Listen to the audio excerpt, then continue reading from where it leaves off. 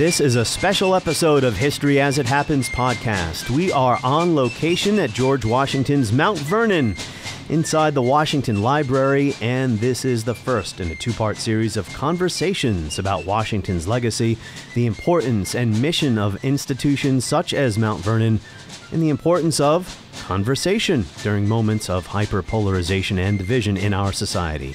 I have the honor of being joined by two marvelous scholars of early American history. With me here in the library is the president and chief executive of Mount Vernon, Doug Bradburn. On behalf of the Washington Times, thank you for welcoming me to this special place. I'm delighted to be here, Martin. Thank you for coming. I love the library. I could walk around in there all day long. I feel I'll just get smarter by just absorbing the vapors, if you will. And joining us via Zoom from his home in the birthplace of the American Revolution, Massachusetts, Joseph Ellis. Hello, Joseph. Pleasure to be with you, Martin. And good to see you. Yeah, it's good to see you again. Last time I saw you was here. You gave a talk. That's right. In the auditorium. Were you there, Dr. Bradburn, for that one?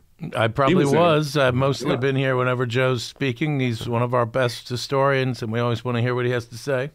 As our listeners know, Joseph Ellis has written essential books about what we're going to discuss today, including His Excellency, George Washington, which I read to prepare for this conversation. Joseph, let me thank you for not writing a 1,000-page book, because I don't do 1,000 pages. That would have made my preparation a lot more difficult. It comes in at a tidy something like 280 pages. Terrific book. My writerly instincts were developed as a teacher, and I knew that if I went on too long, nobody would be paying any attention. So the unofficial title of this episode is What Washington Wanted, His Vision for the Country. I mentioned it's the first of two conversations we're going to record here. Number 2 will come out on Thursday, October 13th, focusing on the challenges you're facing here amid the history wars. But let's begin with something that I grapple with as a journalist with an interest in history as an American citizen. It's the reason why I got in touch with you about coming here. And that is, why should we still listen to our founders? What George Washington said, what wisdom he left us, that can be applied to our dramatically different world that we're living in now compared to his. Maybe that's a weird question to ask a couple of historians, but I'll explain why I'm asking it after you answer it. Dr. Bradburn. Well, that's a big question, and that's something I spend a lot of my day thinking about and talking about to different groups. And I think I'd break it down in a couple of different ways. The United States of America is a self-governing nation, the idea being that the people govern themselves. This is an idea that came into force and being at the time of the nation's birth. And you can't understand the nation's birth without the story of George Washington. He's the leader of the army that wins the war. He's the essential figure that comes together at the Constitutional Convention to form a more perfect union, to revise the Articles of Confederation. And he's the first president of the United States. So there's the basic civic purpose of understanding that history of our founding, of which Washington is, as one historian has called him, the indispensable man. Without him, you can't really understand it. So he's still important for that basic, and that's sort of the 101 civics reason why his stories need to be learned, need to be taught, need to be thought about. And then there's broader and maybe more abstract reasons that are connected to the values that we share as a nation. And yes, we are a nation that shares values, some of which come out of that founding. There are probably other foundings in the United States as well in which values have been refined and shared. But one of those I think everybody would agree on is civilian control of the military. In this country, that has come directly from the example and experience of George Washington as the father of the American Army, and in the way that he established civilian authority over his regime and the birth of the country. So that's a value that I think all Americans agree on. Yeah, we've never slipped from that. And thank goodness we haven't, because in times of peril in republics all over the world, whenever people fight over the outcome of elections, the army steps in. The army as a political entity has destroyed more republics than it's established, and Washington's example is a critical one in establishing that value. And there's other values as well, and I'll let Joe speak to this question, of which he's written about quite a bit, but I'll mention one other one, and this is not the only one, but certainly George Washington, in giving up power and walking away from the opportunity to lead the nation to a more perfect union as the indispensable leader at the end of the war, when there was still much to be done. In fact, when he resigned his commission, he had a circular to the governors of all the states saying that the hard part is yet to come. The hard work is yet to come. So he wasn't leaving when he thought it was over. And similarly, when he stepped down after 2 terms as president, establishing a precedent that lasted obviously until FDR and then, of course, as part of the amended Constitution today. Again, these are aspects of the way we think about how our leaders are civilians. They are citizens like the rest of us. They can become the supreme head of the country, but then they also go back into the citizenry. And that is the magic of representation and a citizen-run nation. So that's another fundamental value that Americans need to understand. So those are 2, and there are others I can go into besides the basic 101 of civics that make George Washington's stories in particular still valuable. Joseph Ellis, why do we keep calling on the founders? Well, in the first place, you're right to assume that there's something strange about it, because trying to bring the founders from the 18th century into the present is like trying to plant cut flowers. They lived in a pre-democratic, pre-capitalistic, pre-Darwin, pre-Freud, Marx, a good many things. That said, all emerging nations, especially those that become world powers, seem to require mythical heroes. Greece had Ulysses, Rome had its own heroic figures. England has King Arthur. Romulus and Remus are the ones I was thinking of with regard to Rome. All of these are fictional or semi-fictional characters. And the United States created its own mythology around the founders. And for over 100 years, even the scholarship on the founders described them as demigods. They saw God face to face. We could only see him secondhand. That started to die in the early 20th century. And we began to think of the founders not as icons, not as demigods, but as human beings. And that's been the basis of my own work over the last 40 years, that we must recover them as imperfect human beings. In fact, if they were gods, what in heaven's name would we have to learn from? Think about the parent-child analogy. When you're a child, you think of your parents as godlike figures. They can do no wrong. And at some point in early adolescence, they cross the line. And after they cross that line, guess what? You can do no right. And in fact, if Freud is right, they want to kill you. And that metaphor applies to the views of the founders. In some sense, they go from mythical heroes to the deadest, whitest males in American history in a glance. 2 things are true. They are imperfect, and they're the greatest generation of political leadership in American history. And George Washington is the greatest president in American history and the greatest leader in American history. Those are all truths. They're all, however, subject to criticism. They fail in certain respects. The American founding has enormous triumphs. First successful war for colonial independence in history, the creation of the first nation-sized republic in world history, the separation of church and state, as Doug has suggested, civilian control of the military. Anti-slavery movement? Well, here are the failures. They did begin the first anti-slavery movement in the world. That's true. But the founders failed to put slavery on the road to extinction, as many of them, including Washington, wanted to do. And we're going to get into the issue of race and slavery in a bit. And they also failed to reach a just accommodation with the Native Americans. And once again, Washington makes a heroic effort on that score in 1790. Nevertheless, the triumphs and the tragedies go together. That's what a great epic is. And the founders are part of that. And trying to understand them as human beings who succeeded in marvelous ways, but failed in ways that we would have now liked them to succeed, that's part of the story. And I should let our listeners know that we're going to discuss what Washington wanted in terms of factionalism and partisanship, slavery and race relations, as well as foreign policy and empire. But before we get granular into those issues, a couple of other points about the big picture here.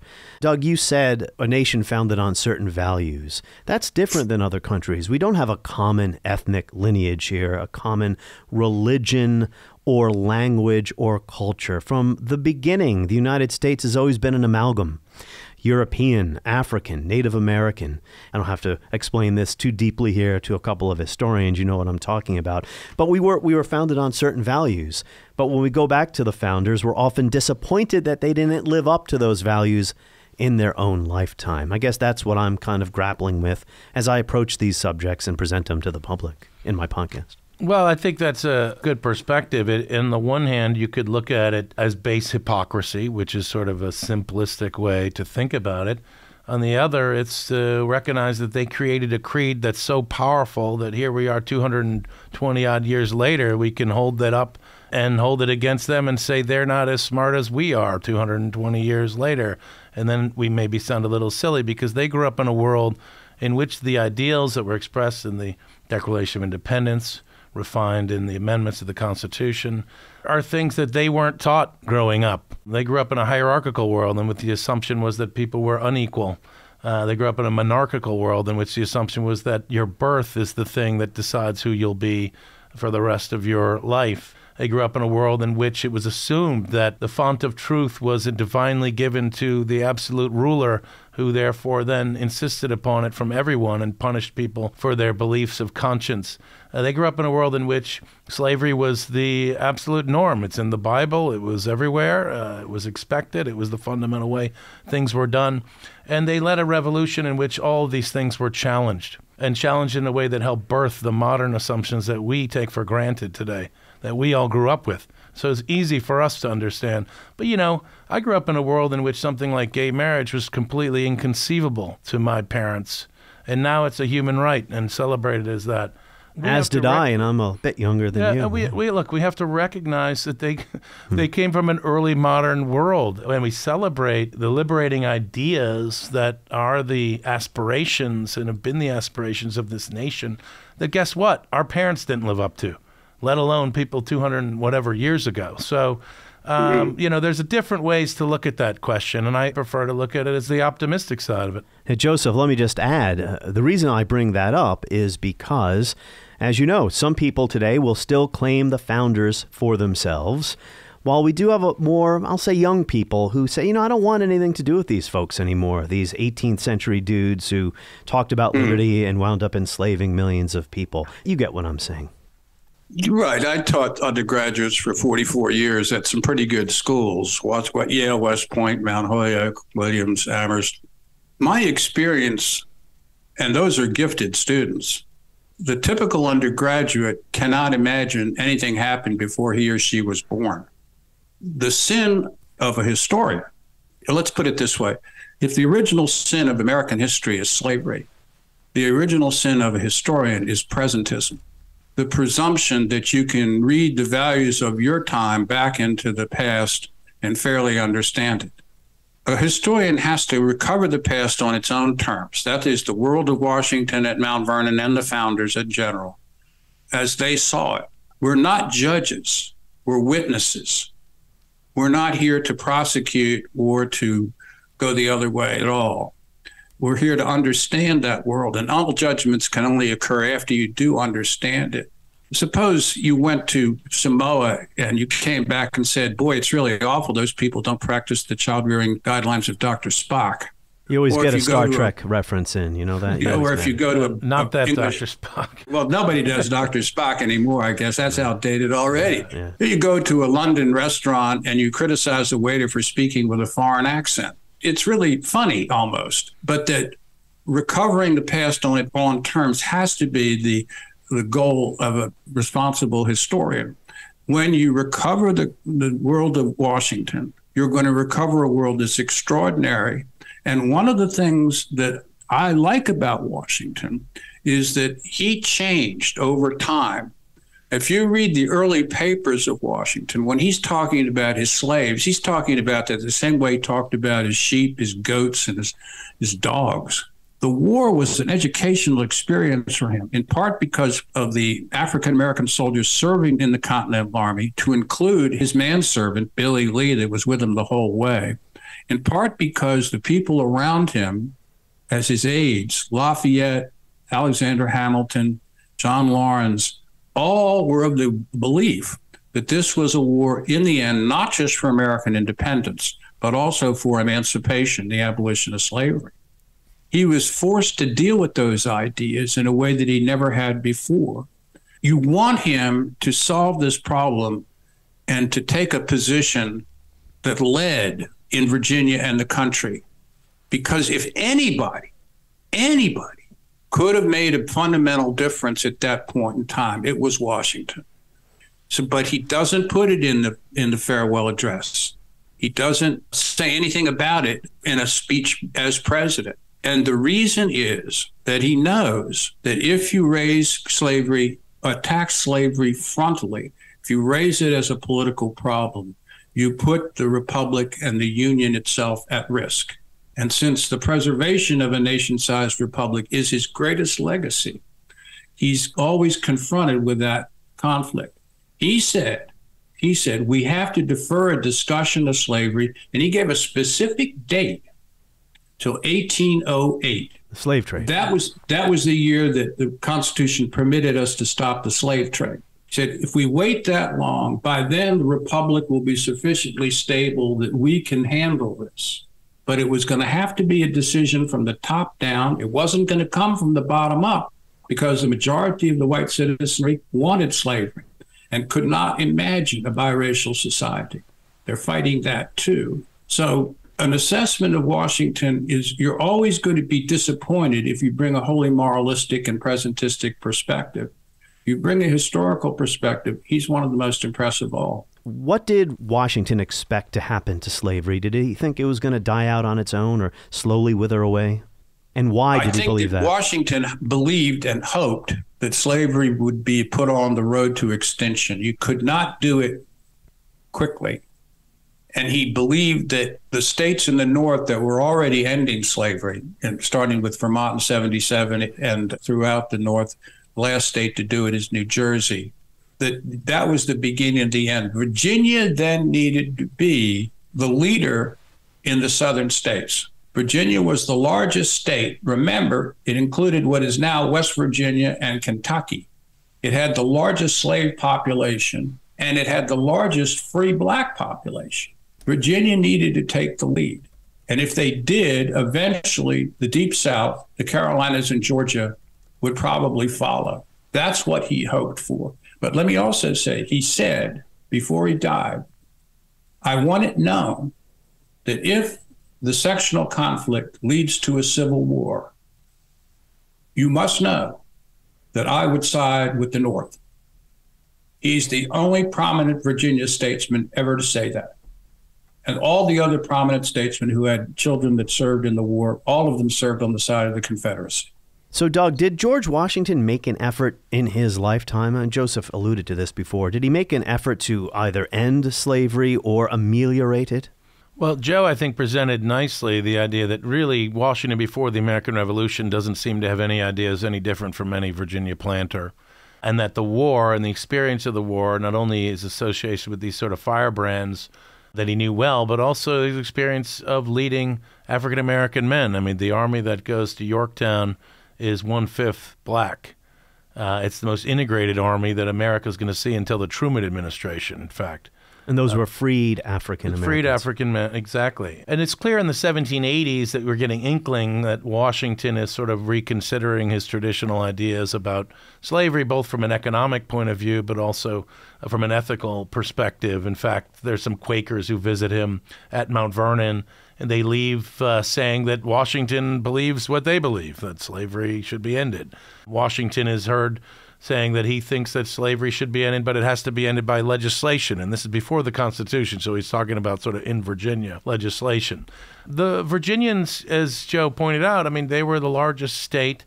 They also led, through Jefferson's efforts, the attempt to cede the territories that Virginia claimed to the federal government with the caveat that they would be banned from slavery. And that ends up being manifested in the Northwest Ordinance.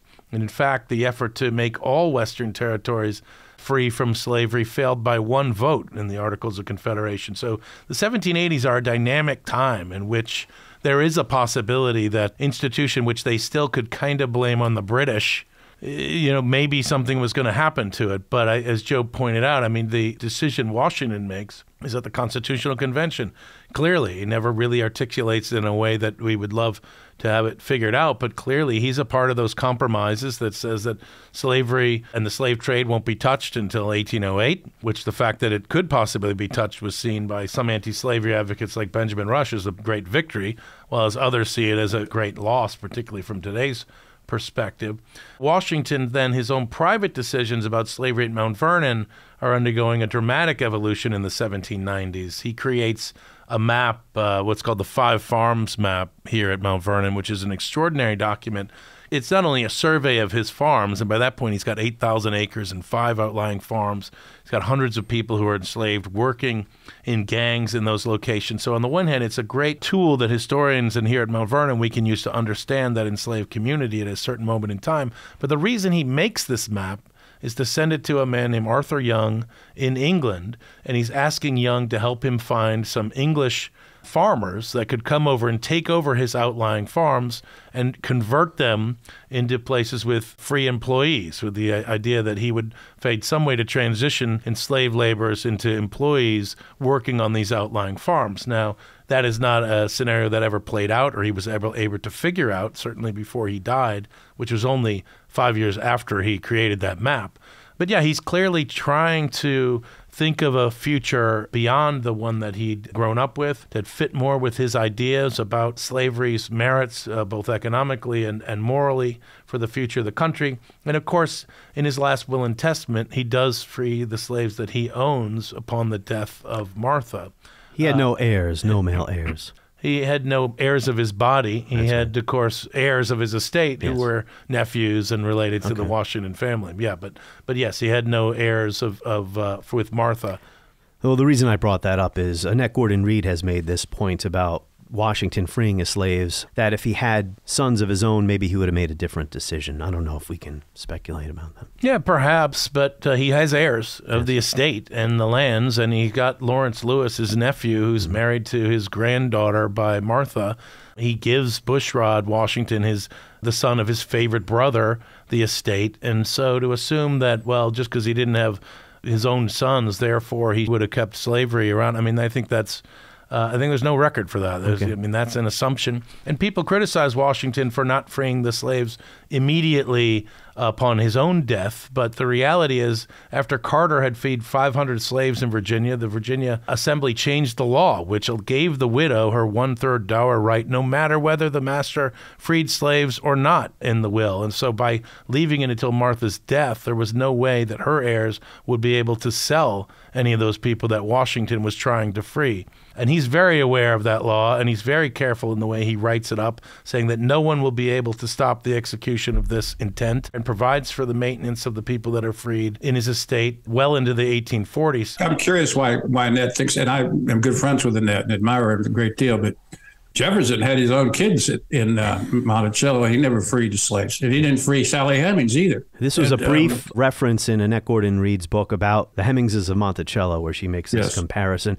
So, Joseph, there were 293,000 slaves in Virginia in 1790. That was 42% of all slaves in the United States at that time. Washington was in favor of curtailing or ending the slave trade in 1807, 1808.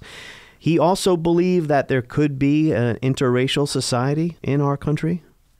Yeah, he's one of the few that thinks that's a possibility. If you believe in abolition in Virginia, you automatically believe that once freed, all the African Americans need to be sent somewhere else, preferably out of the country altogether, to the Caribbean or to Sierra Leone or wherever. That's the liberal position in Virginia. He's one of the few people, and Jefferson is a firm advocate of that, what Jefferson calls expatriation. Washington, in his will, he supports the blacks who are still slaves up until a certain age, and at which point they're free, and they have a certain amount of money and education by that time. And he presumes they're going to live on in Virginia. And they do. They live up in Fairfax County. And they create a black community up there that I think to some extent is still alive and can still trace its origins all the way back there. So the belief blacks and whites can live together in the same society after abolition is a very rare idea in Virginia, very unusual for any leader. And of all of the prominent Virginia slave owners, Washington is the only one who frees his slaves in his will.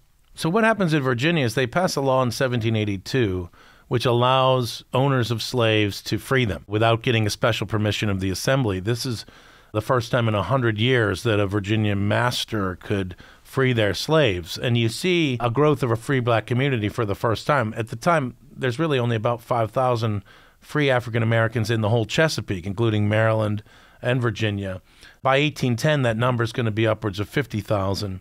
And this law that allowed emancipation that Washington took advantage of in his will was actually called later on the partial emancipation of slavery. Because it wasn't only masters that freed slaves like out of their benevolence, it was slaves that were allowed to buy their own freedom and then remain in the community and buy the freedom of their family members and that sort of thing, because it legally could happen.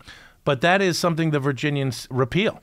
They repeal it after Gabriel's Rebellion, after a series of laws that are restricting the rights of free blacks to education, to freedom of movement, to basic civil rights as we would consider them today. And then they repeal this, what's called the partial emancipation of slavery in 1807, 8 years after Washington's death. There's a window of opportunity in the revolutionary fervor between 1782 and really Washington's death and immediately after that's Gabriel's Rebellion, in which you could imagine a different world, but that is rejected by the Virginia leaders who, as Joe is saying, can't imagine this world in which free blacks are a desirable thing to have in your society. And this has always been go ahead, Joseph. I'm just going to amplify what Doug is saying. There are a series of nails that go in the coffin of the idea of emancipation in the 1790s. Yeah. In the South. In the South. Yeah, that's right. Yeah. The Haitian Rebellion in 1793 is a big deal, especially in areas of Virginia where whites are a statistical minority. It seems threatening as the Dickens. South Carolina is even worse. But you see the nails going into the coffin as Virginia keeps moving away from any real commitment to emancipation. The real final nails go in with the Virginia dynasty. I'm a Virginian. I went to the College of William and Mary. I was raised in this world. They're so proud of the Virginia dynasty. But it's the presidencies of Jefferson, Madison, and Monroe that insist that the federal government has no right or authority to rule on the issue of slavery. It must be a state-based thing. That's the Virginia view writ large. And once you put that in place, it's impossible to do anything about slavery. And they claim their real reason is because any federal government represents a second coming of Parliament. And I think that Jefferson's authentic about that. But it just so happens that that view makes ending slavery impossible. And I don't think that that's a coincidence. This issue has always been fraught. It's especially fraught these days, talking about race and slavery in American history. After the 1619 Project, the murder of George Floyd, and this notion that racism, slavery, white supremacy were the driving factors in American history. But I think the problem here is folks projecting a pro-slavery ideology, talking about slavery as a positive good rather than apologizing for it as an evil that we can't get rid of.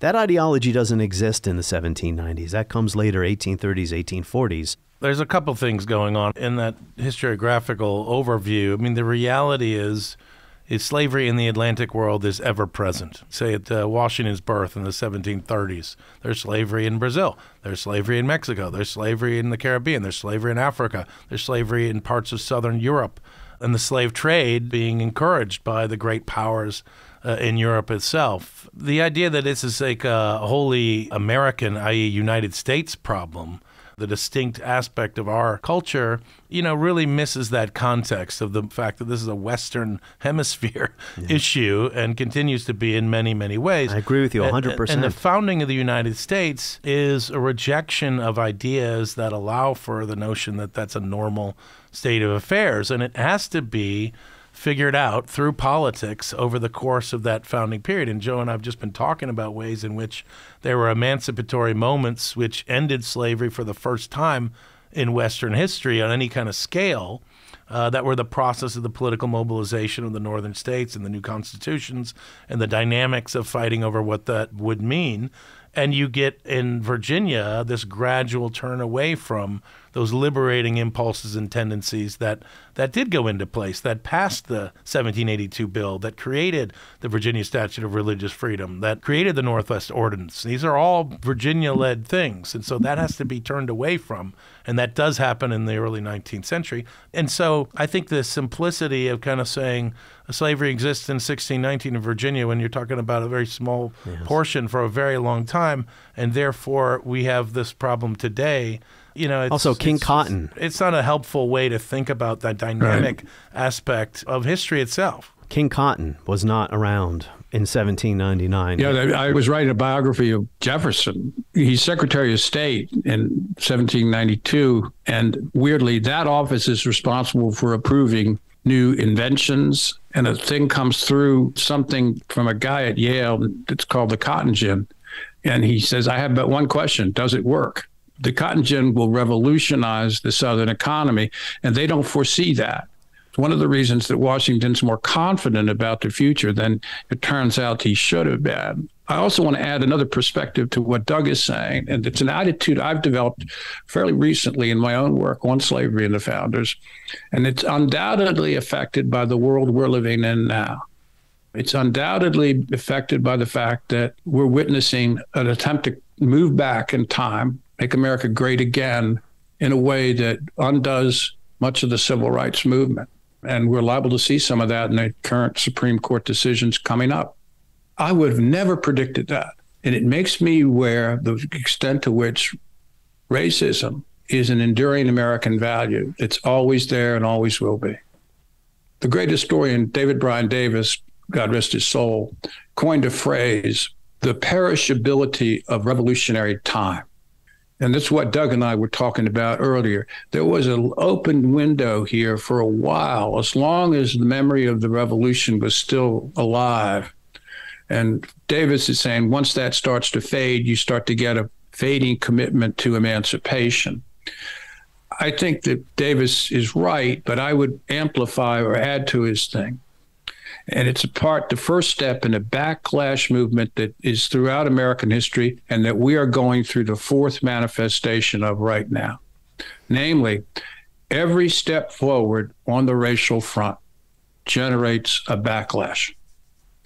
The idea that you're going to end slavery raises the question, what happens to the freed slaves? In the North, the answer is easy. We segregate them.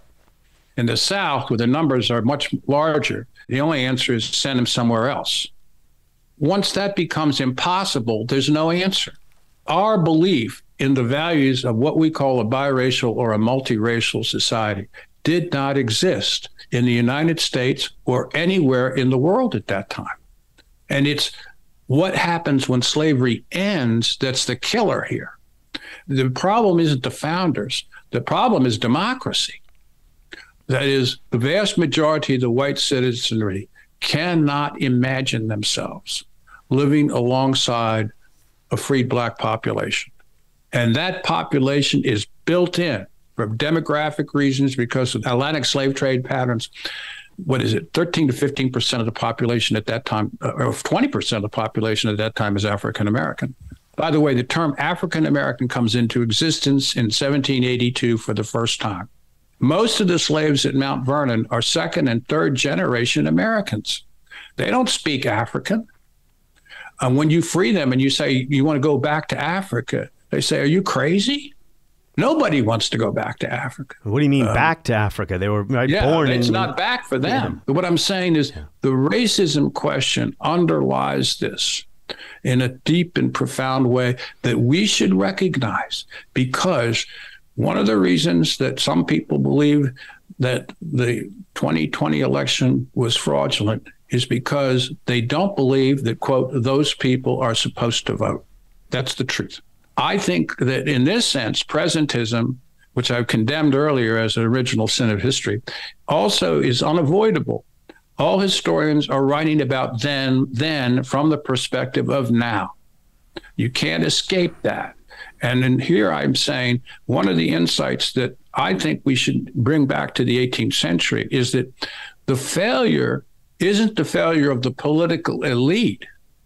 The failure is of the population as a whole, the white population as a whole. So let's move on now to another area of what Washington wanted when it comes to partisanship and faction and the political bickering that starts to tear at the fabric of the young republic. In his farewell address, which was written in 1796, apparently it was a great ratings on TV. All the networks were tuned in. Washington says, he says, this spirit, referring to the spirit of faction, unfortunately is inseparable from our nature, having its root in the strongest passions of the human mind. It exists under different shapes in all governments, more or less stifled, controlled, or repressed. But in those of the popular form, it is seen in its greatest rankness and is truly their worst enemy. Well, if he only could be alive today to see the way we're ripping each other to shreds online and everything. Doug, what do you think of Washington's warnings about faction and partisanship and hyperpolarization? Yeah, I think they're on point for sure. And it's incredible. He's got great letters on this, including the farewell address, obviously, but letters to Hamilton, to Jefferson, where he's asking them both to recognize that men are not angels, that if we could always be right, then, we wouldn't have the need for government, that we need to recognize that not every difference of opinion is a difference of principle, words that Jefferson's going to himself steal for his own first inaugural. We're all Federalists. That this will cause the wheels of government to clog, that our efforts to build this goodly fabric will fail, and our enemies will triumph, which is the critical thing. The people that thought this experiment couldn't work will be proved right. That's the worst case scenario, and the Union would collapse. It's both, I think, humbling to recognize that Washington himself couldn't stop this within his own cabinet, let alone within the broader tenor of society. But it also, I think, is recognition. One part and one aspect of American political life has been people warning about this from the beginning, and that the voices of moderation are essential and also part of the conversation. Passion, as he points out, is going to always exist. As Hamilton points out in Federalist 10, like the things that will solve that problem would destroy Republican government itself. So it's a warning that we need to heed and listen to, that people need to be a little more humble in the way they walk with their opinions, particularly in a complicated world that we live in today, when misinformation is so powerful and so quick to polarize people and to fit into their own narratives. People will say, well, look, these are my principles and I believe in them and I'm going to fight for them. And that's going to be a fundamental part of American political life, as it always has.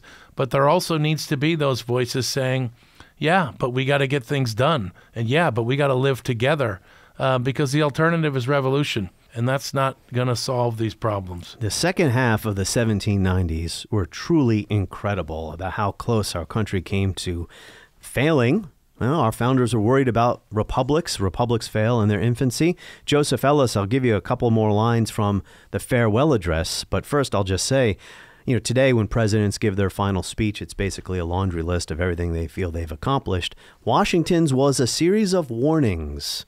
He offered, in humility and modesty, he offered these warnings, and he talked about partisanship or faction.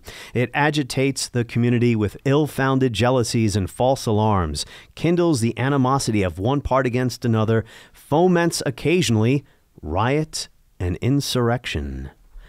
Hello, January 6th, right? Sounds familiar, doesn't it? Washington got a pretty good free pass in his first term, but in the second term, opposition, organized by Madison and Jefferson, as a matter of fact, in what became the Republican Party. By the way, it's not called the Democratic Republican Party. It's called the Republican Party. You always remind me of that. Well, Washington didn't like the criticism himself. He was being criticized. The major outlet for the opposition was a magazine called The Aurora. It was edited by Benjamin Franklin Bache, Franklin's grandson. And to give you a sense, they released documents alleging to show that George Washington throughout the war was secretly a British spy. These are letters that the British published during the war to try to undermine Washington's authority. And everybody knew they were forgeries, but they came out again. Thomas Paine, when Washington retired, said, "We all devoutly pray for his imminent death."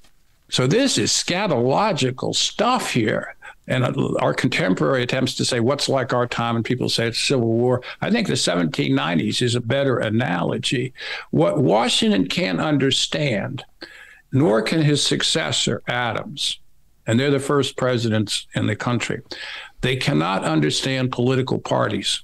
Jefferson himself, who founded the first political party, said, if I must go to heaven in a party, I prefer not to go at all. So they perceive the emergence of organized opposition. They don't see it's legitimate. Well, Washington didn't care for the criticism either. He was a bit thin-skinned. Well, no, I mean, he for good reason, because it was scatological, and they didn't even have the internet then. God knows what would have happened if that had been present for him. But Washington and Adams both have a view of the presidency as the president is a person who stands above party, the person who transcends popular opinion, who doesn't listen to the polls, but acts in the public interest. We are a republic. Res publica, things of the public. Throughout the founding period, people have a very difficult time understanding this. The word democracy was an epithet. Democracy was a form of government in which people were susceptible to mob rule and to shysters and all kinds of false prophets. That's what they thought. And Adams could quote you Tacitus and Cicero and endlessly on that. Washington and Adams are the two presidents that think Jefferson changes this. The first two presidents cannot understand that parties can have a value. The political parties can be a form of disciplining debate and creating the idea of a legitimate opposition. So unlike France, where if you disagree, you send them to the guillotine, or in the Russian Revolution, when you disagree, you send them to the firing squad wall, here, the losers go into retirement and try to win the next election. That's happening in the 1790s, and neither Washington nor Adams can understand that. From Joseph Ellis' book here, His Excellency, Doug, reading from page 224. I do this on my podcast a lot. He says, I consider this insurrection, referring to the Whiskey Rebellion, the first formidable fruit of the democratic societies. These societies were groups of people who criticized the government. He blamed an insurrection then, or a rebellion, on this type of thing. Yeah, these were what he called famously the self-created societies, which he saw as emulating these French revolutionary societies, which had essentially overturned the order of Europe through their agitations. And he saw them as sort of outside the bounds of legitimate political behavior, as he understood it. He's like, well, we have a representative government where there are elections, and if you don't like the policies that people make, then you vote out the people at the elections. And that's the appropriate place where political action by the people should take place. And of course, in the 1790s, as Joe's pointing out, you're seeing this different idea of how politics is going to work in a world where the ethos is popular, where the notion that the people are sovereign is a real thing. And of course, today we would call it sort of democratic culture, where the people are actively playing a role in criticizing their government and organizing themselves, and in some ways protesting in the streets, agitating in this way. And this was brand new. Washington is a man of the 18th century. He is generationally challenged, and he and Adams, I think, and he grew up in a world with elections. There were elections to the House of Burgesses in Virginia. But the ideal notion of the right people to represent the county in that case was the most disinterested men that were wealthy enough, that had enough influence, they couldn't be bought, that they wouldn't have to promise any voters what they were going to do. They were going to see beyond their immediate self-interest and think about the county's interest, the public good, the popular good. And Washington goes to his grave still being a creature of that culture. The other thing is he also lived through the American Revolution, and he understands what happened to the British, that things like the Whiskey Rebellion, it could look a lot to him like, Lexington and Concord. If you're going to send an army out west, what's going to come back? Is it going to be your army, or is it going to be an army of farmers marching back on the Capitol? So they had threatened to march on Boston, and the echoes. The farmers of Western Pennsylvania moved their grain to the east in the form of whiskey, and so the tax on whiskey hit them hard. And they said, "Well, all our representatives from out here voted against it." Right. Yeah, well, exactly. and so now we're being taxed without our consent, which is an echo of the revolutionary slogan. Well, the problem is now you're in a nation in which the other states voted the other way, and you have to go along. Yeah. Well, that same problem will happen with Shays' Rebellion, where Western Massachusetts, where I live, rebels against this for the same kind of taxation or mortgage closures. And the definition of representation has to change after the Constitution, because Washington grows up in a Virginia where a representative is somebody that lives next to you. It was very proximate. He knows your interest because he shares it. Once you go into a nation-sized republic, that's no longer the case. You don't know your representative personally in the same way. And therefore, the definition of representation itself has to change. And it hasn't done so yet in the 1790s. And I think what are the rules of the game in political culture in this new national polity, which is federal, is still being developed, and it's being developed in another age of revolution where there's all the French immigrés and the rhetoric from the French Revolution, as well as the memory of the American Revolution. So it's a dynamic moment, and it's so fraught and so fragile from Washington's point of view. This is something that they're just trying to get established, and then if everybody's just going to run around and basically dictate to the legislators how to behave outside of the electioneering process, you're really creating the recipe for chaos. But I think the one thing we also didn't talk about here, though, is the notion of the rule of law, because Washington understands even if it's a bad law, it's a constitutionally applied law. The Congress has the right to impose this kind of an excise tax, or it's not an excise tax, this kind of a levy, and the proper place to get rid of that law is by Congress, an action of Congress. And he, as the chief executive, his only role is to execute the law. So at a certain point, after warning upon warning, he's got to figure out how to make sure the law is actually executed. Well, they sent the army out there to... Well, yeah, he doesn't have an ATF. No, or IRS. They didn't pay their tax. He's the only president in American history to lead troops in combat, as far as Harrisburg, I think. And by then, the rebels have realized they're outgunned and they give up. So as a 21st century journalist, my response when politicians complain about criticism is tough. But I get Washington's point about the messiness and potential swoonishness and danger of too much. He's basically making a warning about too much democracy. Yeah. That's how I read it. And in a context in which this is a brand new thing. You don't have the memory of successful protests that don't lead to something bad in a way. But another thing I will point out, and among the many gifts that Jefferson has given us as historians, is he kept his little diary while he was in the cabinet meetings. And there's a great story that comes out in the context of this, which Joe knows well. It's a typical day where Hamilton's being annoying and Knox is being inflammatory, and Jefferson writes in his diary, Hamilton was annoying. But one of these days is the day when Knox brings in these copies of a newspaper, the Freno's National Gazette, which is an opposition paper that's emerging. And Washington loses it. He gets incredibly angry, and he's like, this man sends me newspapers every day as if I'll be a distributor of the papers. And he starts ranting and raving, and he's claiming that I want to be a king, and I've never wanted to be anything but back at my farm. And, he goes on and on. And Jefferson records all this in his little diary, which is great for us. But you know what Washington doesn't do? He doesn't say, let's send over a bunch of guys to break up the printing press and throw the guy in jail. All politicians hate being criticized. But some of them do things that they shouldn't do about it. Washington just complained and ranted and raved. And to call these newspapers, they were scurrilous. They were libelous. I mean, the 1790s, as mentioned. So we have one more issue to get to in the first part of this two-part series of conversations, and that is empire and foreign policy. Washington died about a century before the big public debate erupted over whether the U.S. should control non-contiguous territory, Spanish-American War. He died a century and a half before the U.S. would ever be called a global superpower, whose role was to intervene in the affairs of other countries to contain something called Soviet communism. But Washington, Joseph Ellis, he believed in empire, did he not? A North American empire. What place did Washington believe Native American people should have or would have as European settlers pushed to the West as he wanted them to do? Two-part answer here. Washington, and he's clearest about this in his last letter, open letter to the various states. The future of America does not lie with Europe. And he develops this in the farewell address later.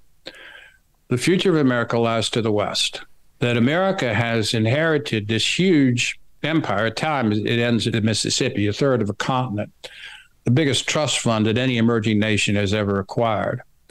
And the development of that and the continuation of that expansion, it will later be called Manifest Destiny, is the future. It's a vision which lasts for about a century. American isolation, the focus on the development of the interior. The American foreign policy, in fact, is domestic, the expansion of the United States. What about those 150,000 Native Americans thereupon to live east of the Mississippi? Washington makes a very heroic effort during the first year of his presidency, and it's prompted by Henry Knox, his Secretary of War, who served with him as artillery officer throughout the war. And Knox says, if things keep going the way they're going, the future of the Native population will only be known in the history books. And this is at odds with the values that you and I, George, believed we were fighting for throughout those 7.5 years of the war. And your legacy is tied to a resolution, a peaceful resolution of this dilemma.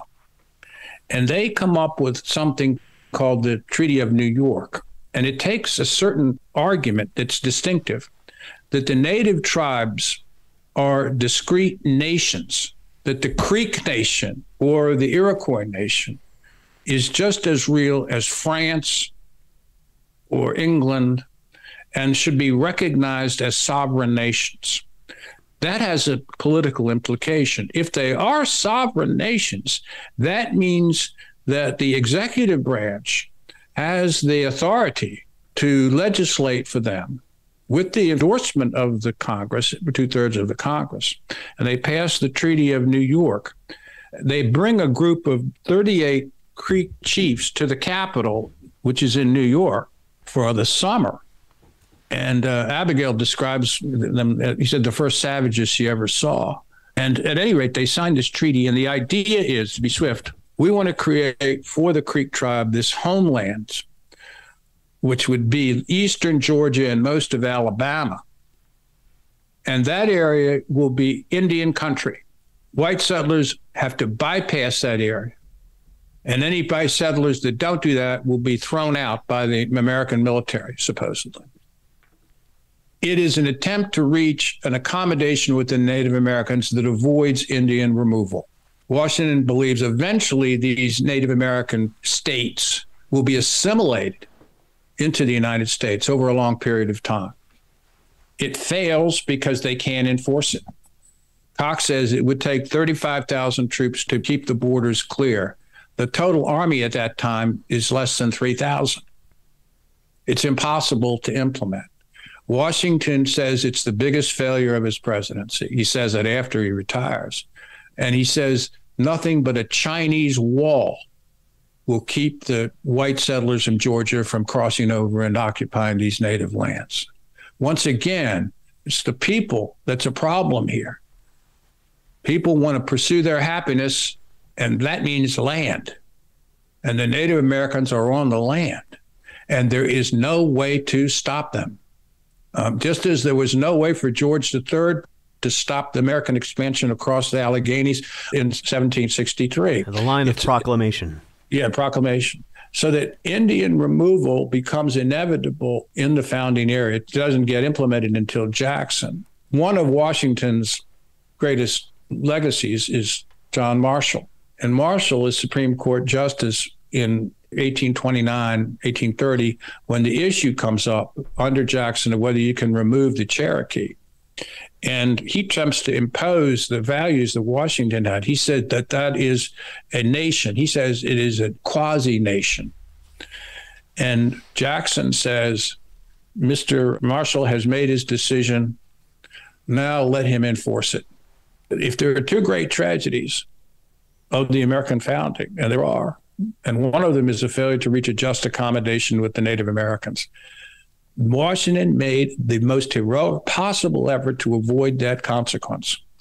For me, the failure to end that is a Greek tragedy rather than a Shakespearean tragedy. I don't see how you could stop the demographic flow across without a couple million frontal lobotomies. Wow, Joe covered it really in a powerful way. I think that to take a step back, Washington, his whole orientation was towards the West. at a young age. He inherits a farm from his father when he's young, but it's not a very productive piece of ground around Fredericksburg. It's not going to be where his future is. And he's a surveyor of Culpeper County by age 17, and then very much involved with the Fairfaxes in the exploitation of northern parts of northern Virginia's lands in what is now the Shenandoah Valley and beyond into West Virginia. And that's what is the frontier of Virginia at the time. He's coming up. So he's out on the frontier at an early age. He recognizes that as his future. He's buying lands. It's not surprising that all his brothers end up in what is now West Virginia. He, of course, ends up taking a different tack by marrying Martha. But he also acquires lots of Western land through his service in the French and Indian War. And this is Indian land. This is Indian land the Virginians had claimed for many years. Through the American Revolution, the British failed to acknowledge any Indian claims in the treaties with the victorious American rebels. It's really quite astonishing that British and Native American allies are completely forgotten at the Treaty of Paris. They're completely left out of it. This is astonishing, of course, to the Iroquois and others who had fought on the side of the British. The Creek, they were never conquered at all by anybody. In fact, in the Spanish treaty, never recognized the same boundaries that the British treaty did, so they were still considered unconquered. And so it is an interesting context to see how then the young United States is going to deal with these Native American groups who are, by the Treaty of Paris, within their boundaries, but by their own still potent existence, still have an ability to control their destiny, at least in the short term. The reality is Washington is coming out of a perspective that's formed from the perspective that Virginia planters had experienced over the 100 years before the American Revolution, that essentially Native American groups, whether through war or through demographic failure, were going to be disappearing. They could not live side by side with the husbandry and the expansion of settlement. And in fact, somebody like George Mason, Washington's neighbor here, argued very strenuously against war with Native Americans because his argument is that as the population grows, they will just disappear, quote unquote. That is to say, their populations will diminish. Their own style of husbandry is not able to survive next to settled agriculture of the kind that had been seen in Virginia for 100 years. And so their perspective is one that these populations would not be able to be sort of competitive over the long term. And so Washington could be patient or could advocate for patience because, as Joe said, he kind of this idea that, we need to be just with the Native Americans. We need to protect the ground they have. But he wasn't really worried about the long term because he felt like they would eventually fall away or assimilate in some way. And he would ask them to take up the plow and he would ask them to, quote unquote, become civilized. But the federal government wasn't strong enough to stop the flow of Anglophone immigrants into the interior. And there wasn't a lot of interest to do it either. And so it is a tragedy, if your idea is that Native Americans should have controlled that area in perpetuity forever. The demographics were such that they were completely outnumbered. It was going to be very difficult to see how that was going to persist. Disease destroyed their numbers often before. Disease, failure of their way of life looked like a failure. It's a cultural despondency. You're basically become dependent upon Western manufacturers for your own tomahawks, your bows and arrows, your guns and muskets. They're not some self-sufficient people by the late 18th century. They're dependent upon, this trade with the West. And what do they have to trade? That's diminishing all the time. They have land to trade. And so they're selling land and they're moving west and they're selling land. And so it's a cycle in which you could just allow market forces to have that land taken over eventually.